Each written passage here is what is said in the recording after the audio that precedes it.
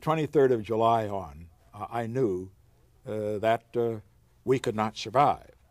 However, when I got back to Washington, in my usual methodical way, people think it's methodical, and I guess it is, I decided I should put down the pros and cons of what options I had. And I had a sheet of paper on that which refreshed my memory.